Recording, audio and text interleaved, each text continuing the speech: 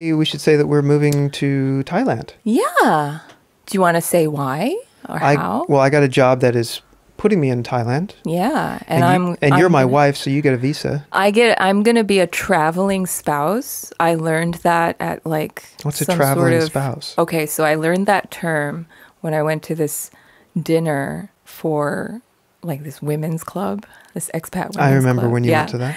And people would go around and introduce themselves, and we would, usually in American society or, in Korea also, at some point you ask people what they do for a living, which the French person in me still thinks that's a little bit absurd. But anyway, so, everybody was going around and mentioning what they did and whatever. And there were a few women who mentioned that they were traveling spouses. And everybody was like, oh, okay. As if that was something that was, it's like a thing that everybody should understand.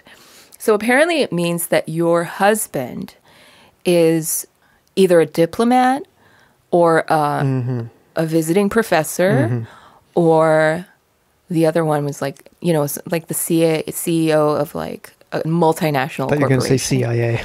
Yeah. CEO, yeah.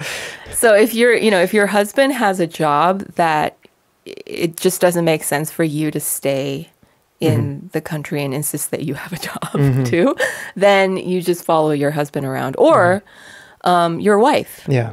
There were actually some male traveling spouses.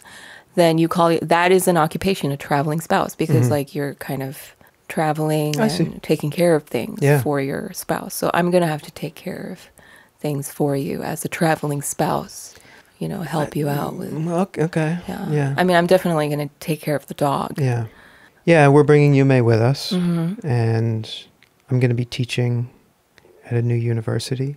Yay. And we're going to live in Thailand. I'm going to go ahead 2 months before you. Yeah, so probably no podcasting, no YouTube. Yeah, maybe. I mean, we could do some remote stuff, but we'll just have to see. It might be weird to do a Zoom episode. But during the quarantine period, the pandemic period, you and I did watch some movies together and then talk over Zoom. True, yeah. So we could just do that, but we'll have to see. We'll have to see. My guess is that we won't do any YouTube. Yeah, so we might be taking a break for a couple of months. Yeah. Yeah.